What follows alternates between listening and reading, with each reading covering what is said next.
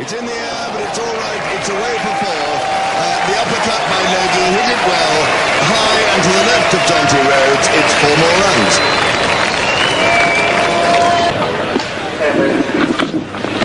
Oh, that's a typical flashing Logie square cut. We've seen him play that so many times. It's just exactly as if he's been hit by an electric shock. What a lovely stroke. It's uppish, but it's safe, and it's 4 runs. Well, well, well. Logie living dangerously outside the off stump, but the West Indies have got to do something. And that's a typical Gus Logie cut shot, screamed away to the boundary for 4.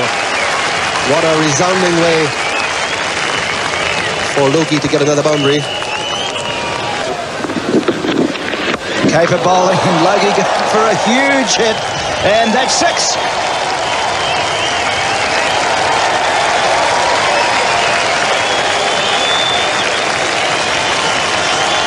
Well, that almost brings back memories of New Zealand playing South Africa at Eden Park when Caper went for 18 in the one and only over that he bowled. He just struggled to get it right on line, and of course Logie, I mean, he doesn't like to be tied down. He likes to play his shots, but he's...